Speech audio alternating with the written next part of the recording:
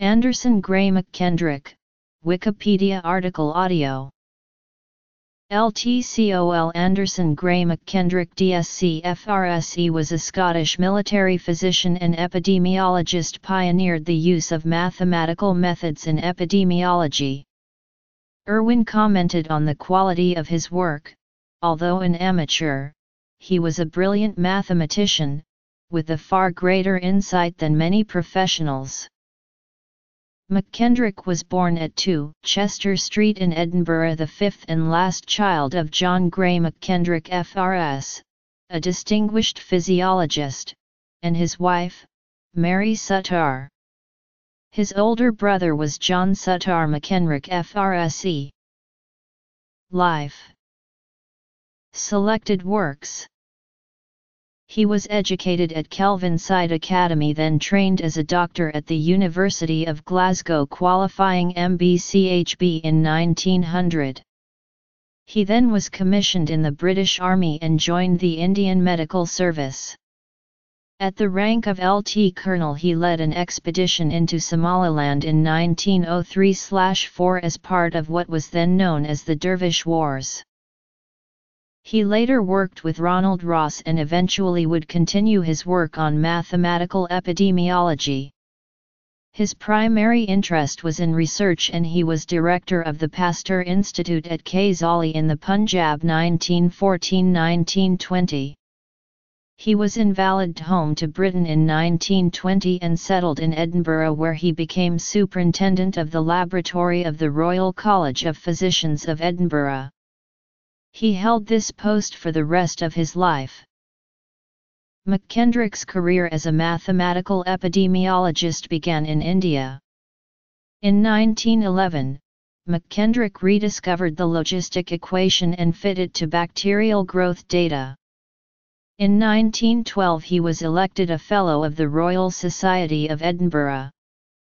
His proposers were James Oliver, Diarmaid Noel Paton, Ralph Stockman, and Cargill Gilston Knott. He served as the Society's vice president 1933–36. In 1914 he published a paper in which he gave equations for the pure birth process and a particular birth-death process.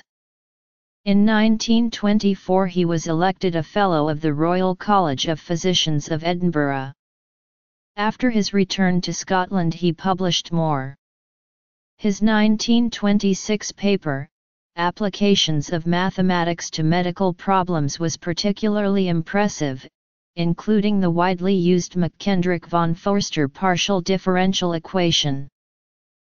Some of this paper's other results for stochastic models of epidemics and population growth were rediscovered by William Feller in 1939.